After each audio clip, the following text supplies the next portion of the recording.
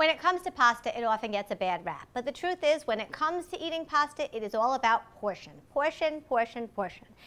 There's no way to go wrong if you watch the amount that you're eating. So especially with our Kurriosity whole wheat pasta primavera, delicious.